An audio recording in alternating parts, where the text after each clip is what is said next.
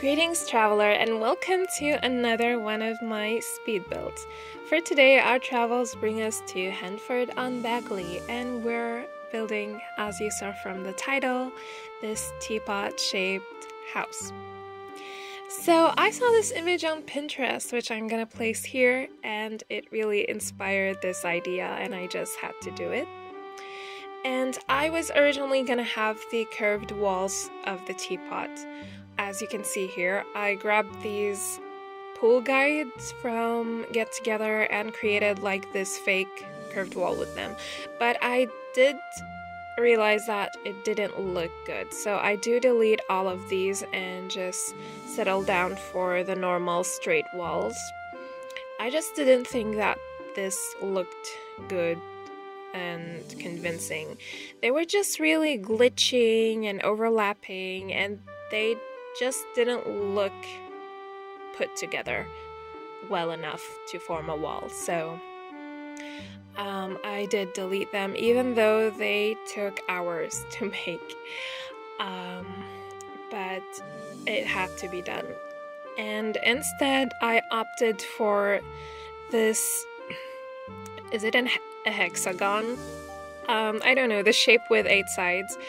I opted for that and just used roofs. And I created the spout of the teapot with chimneys. The main goal for that was to have like smoke coming out of them, as if to imply that this is an actual teapot and there is boiling water inside. But the chimneys wouldn't produce smoke for some reason, even though I did have fireplaces inside the house and they were on, and the chimneys were attached to the roof, so I really don't know why they didn't work. It's probably because they're rotated with tulle, but I really wanted like the smoke to come out of them to like get a really cool video for the intro and the reveal in the end. It would have been so cool, but unfortunately that didn't happen. These stairs that you're seeing right here are these wooden benches from Outdoor Retreat, and I really like this idea, although I did have to place them in the basement and then raise them with tulle in order to make this door accessible. And for the handle of the teapot, I got these rusty pipes from Eco Lifestyle and created this handle shape for them. And I just wanted this rusty teapot theme going on for the exterior, so I chose these rusty red brick walls and also red roofs. The outside is just very red, even the windows and the doors and everything is pretty much red, even the plants and the ivy on the walls, just to like contribute to the rusty factor.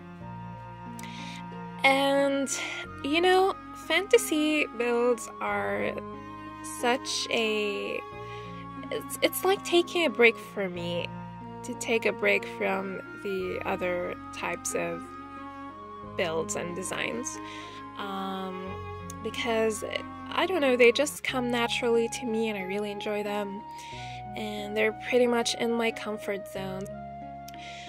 Like for example, last week's build was a bit stressful for me because it's very out of my comfort zone and I've never built anything like it before. But you know, it's good to get out of your comfort zone and challenge yourself every once in a while. You always end up learning something new and being more proud of yourself. But yeah, for me, the fantasy theme is what's comfortable and natural for me. I've been going through Pinterest a lot recently, and I have so many build ideas saved, so expect to see a lot of builds that are based on some sort of artwork. So here I wanted to make like this tree balcony thing. So I placed a floor and covered it with these wooden planks from Island Living, and this is functional because the wooden planks are placed on the ground floor and then elevated with tulle. And I use this trick in this build a lot because everything is pretty crammed together.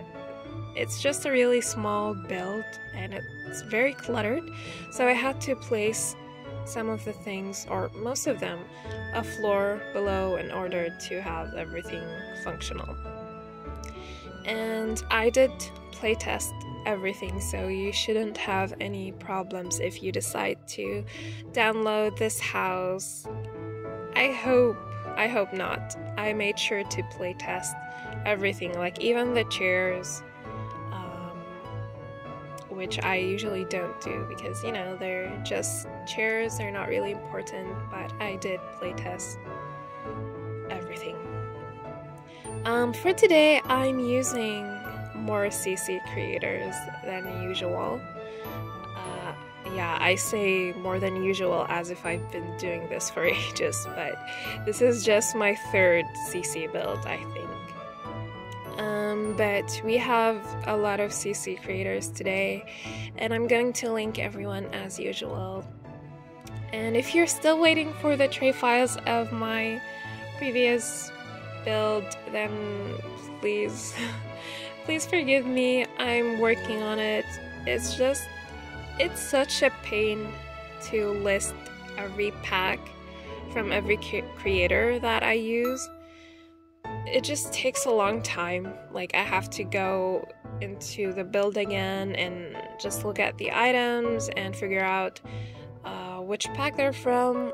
And also, if you went to my Patreon and saw the last post, the last two posts, I do this thing where I separate my CC links into two sections, like a section for essential CC, which are pieces that I use a lot in the build, so you can't skip those, because if you do, it will be pretty much empty. And then the other section is the non-essential CC, which is like pieces that I didn't use a lot, or small decorative pieces, you know, things that aren't too important, that if you skip those, it wouldn't really affect how your build will look in the end. So yeah, that does take some extra work, but I just want more people to access my builds and make things easier for them. These tree stumps are also from Outdoor Retreat, and I made like these wooden stairs with them. Although my sim didn't go up from here, I don't know what it is. Like, is it the terrain that's in her way, or is it the wooden stumps? But she just wouldn't go up from there. She actually took a detour and went around the lake and up these stairs here that you're seeing, which is fine. I mean, if it bothers you, like, delete the tree stumps and see if it works. But I personally don't really care if she enters the door through the intended path or just figures out her own path by herself. It doesn't really bother me. Oh, and I just remembered, I did place like a fake laundry line with clothes hanging on it, which is, I think, in the debug of Island Living. But if you want to actually like have your sim do the laundry and have an actual clothesline, you can delete that one and place the one from Laundry Day. But I don't really do gameplay, so whatever works for you, just feel free to edit this build however you want and however suits you. I just really wanted this place to look natural and overgrown, like it's just popping out of the middle of the forest. And I don't know if you noticed that lake that I did here, but I basically wanted it to look as if the water is going through this hill that the house is built on and coming out of the other side, because I do add another lake here. I don't know, it just really matched the lot trait that this has a natural well. So I'm thinking that the water that's going through the hill is also going up through the house, like the house has pipes going down to it to get the water or something. Yeah, I don't know, I thought it was a nice detail. And I'm gonna do something here, which I'm not sure if it looks good. I mean, I probably could have rotated the water emitters to make it look more like a waterfall, but I didn't. But I basically like place this waterfall and then hide it with tulle and then place these water emitters to have like the water coming out of them. Yeah, I don't know, I'm thinking that if I rotated them at a more appropriate angle, they would have looked more natural, like a waterfall or something. But yeah, we have a lot of mushrooms as well. And did you see the mushroom stair? I forgot to talk about that. I made like this fake stairs with those mushroom armchairs from Cottage Living.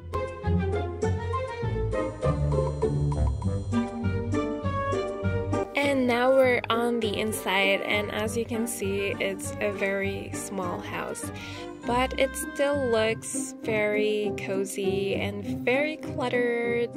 And like I said, everything here is functional, so no worries. I know that from the first look you wouldn't even believe that this house is functional, but it totally is, which I'm very proud of. If you notice the sink and the vintage stove, those are from Linslu, and she has this beautiful vintage CC, and they worked perfectly for this house. I'm also using clutter from different CC creators. As usual, gonna link everyone, but I won't link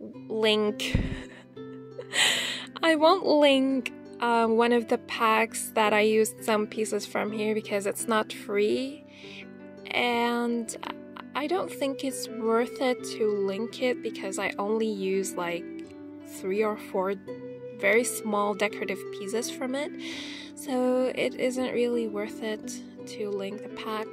But like, for example, we have that egg plate from it, and the jug and the plate with the pears, those are from that pack. And a lot of these clutter are like from different creators.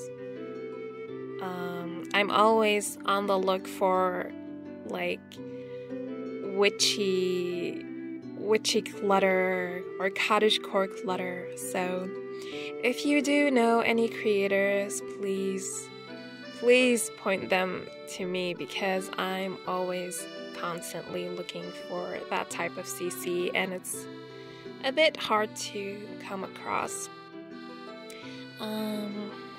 But I hope that you don't mind that I'm using more CC creators this time.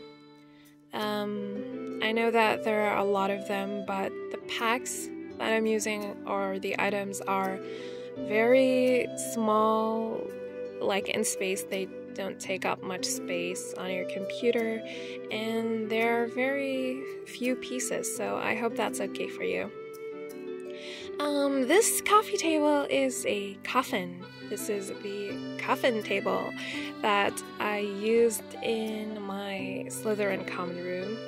And like last time, I still don't remember who came up with this idea, so props to whoever did that, and I'm sorry that I stole it from you.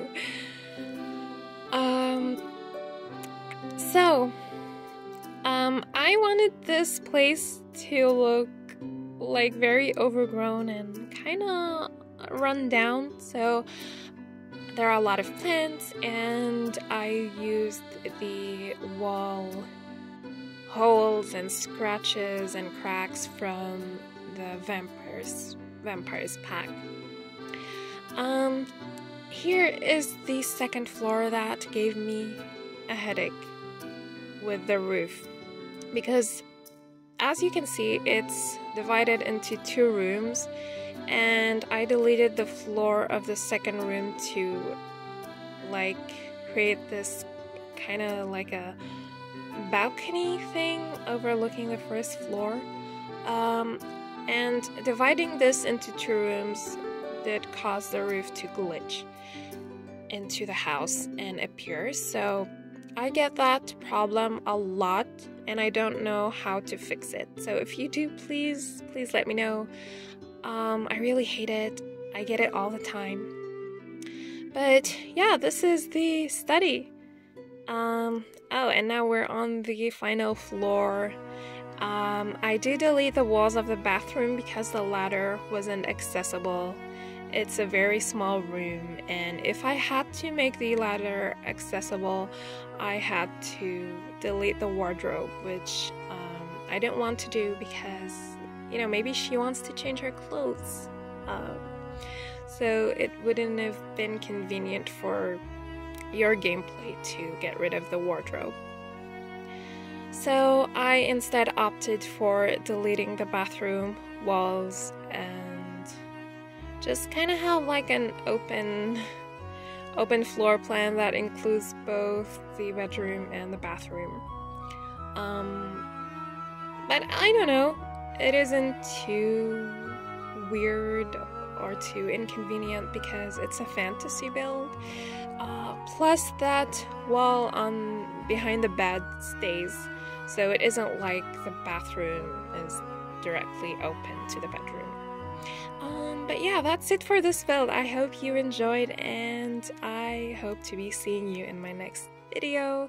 Thank you for watching, you guys. Bye!